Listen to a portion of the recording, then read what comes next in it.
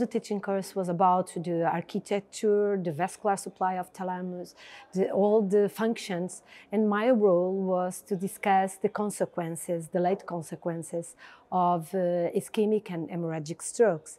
And in fact, the thalamus has a role in pain, in sleep, and in cognition very relevant. And if some of the symptoms can resolve very quickly in the acute stage, other symptoms remain for months, like pain or like memory disturbances with the difficulty in encoding new information and in learning that can stand over months or even years and can be very disruptive, namely if the patient is young and was previously a professional working, it can be difficult to come back to work with cognitive limitations. So that's the relevance of the teaching course. We had a session about the treatment of lacunar syndromes and of the lesions of the stroke, discussing the antiplatelet approach, that the dual antiplatelet approach is not very convincing concerning thalamus, but there's a room for thrombolysis. And thrombolysis, if the criteria are fulfilled, is of interest in the thalamus ischemic lesions.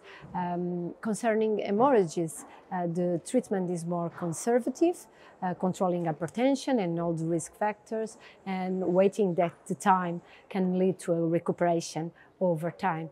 But as I said before, the most trouble is concerning cognitive impairment after a long time after the lesion of the thalamus, because the patient can have difficulty in taking decisions, difficult in express himself, using language, finding naming, and evoking recent information, like for instance to be here.